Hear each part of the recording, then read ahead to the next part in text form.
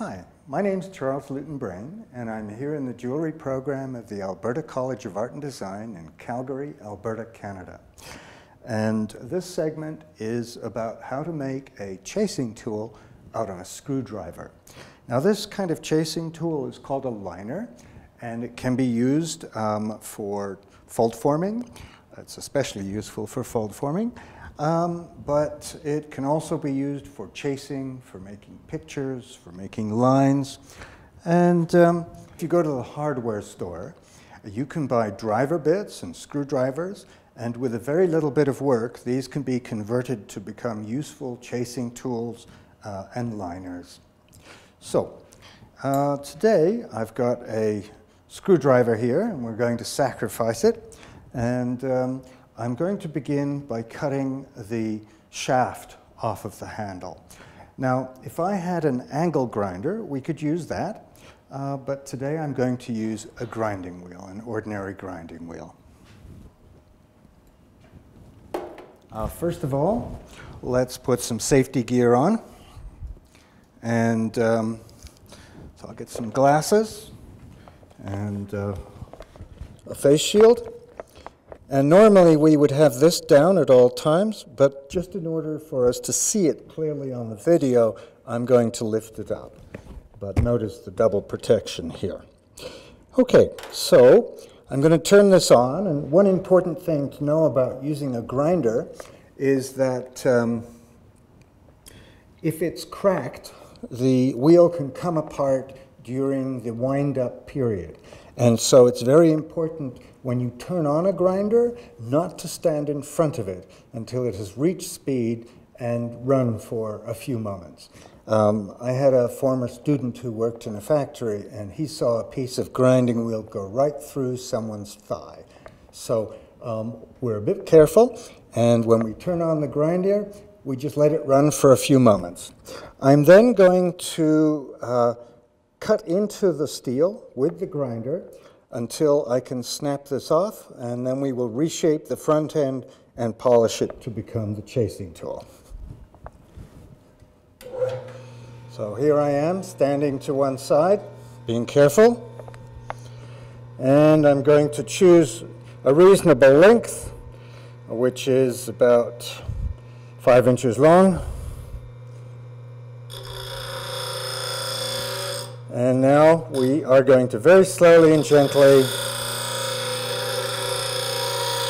carve into the tool. Not pressing too hard.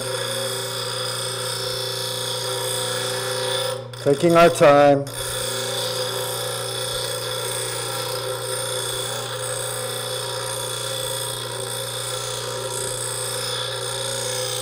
We don't really want the grinding wheel to wear very much.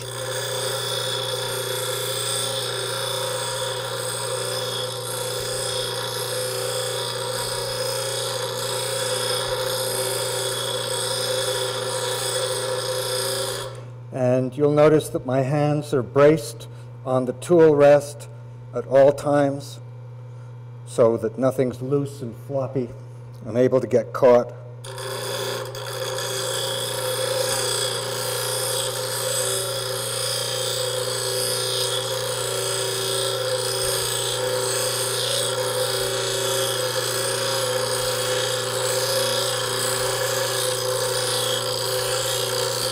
If it gets hot, you can dip it in water, and so I'm going to move over here and just dip this very briefly into water.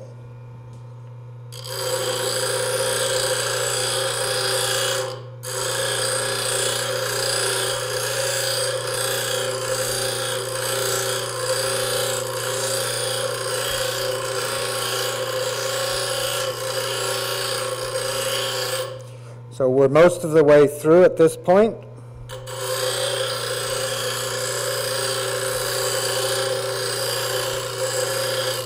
If I was using an angle grinder, we would already have cut through.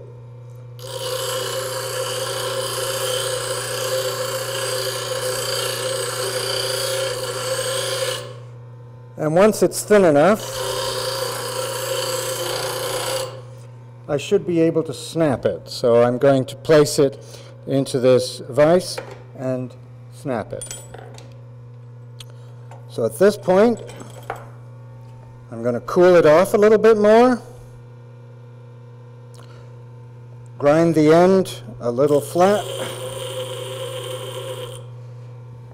And we now have the blank ready to go to produce our chasing tool.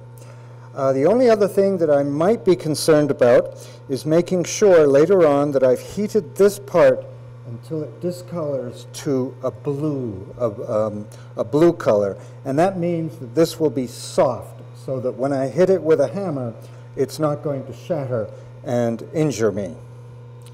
Okay, I think we're ready for the next step over at the sanding tool.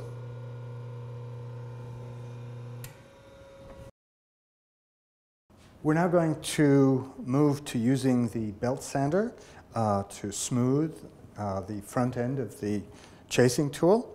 And so I'm going to turn this on. It's going to be rather noisy.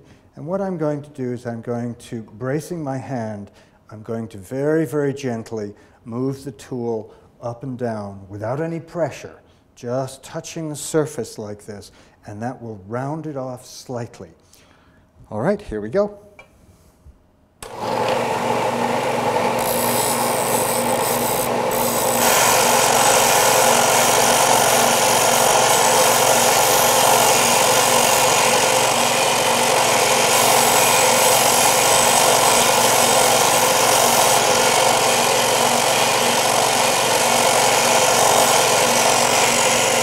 Okay.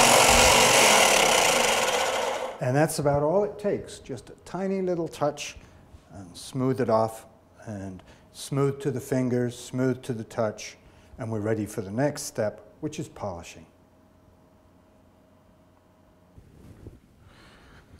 Okay, so at this point, we're ready to polish the end of the tool. And I'm going to use a buffing compound called Fabuluster.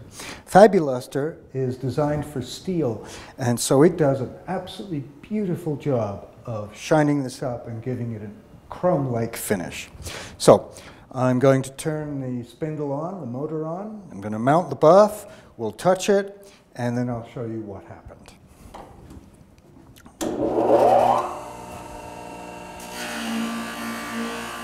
Applying the compound.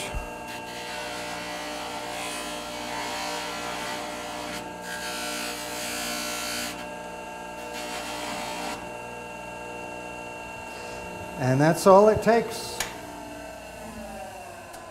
That's all it takes. And now we have a beautiful finished tool ready to use for fold forming or for chasing.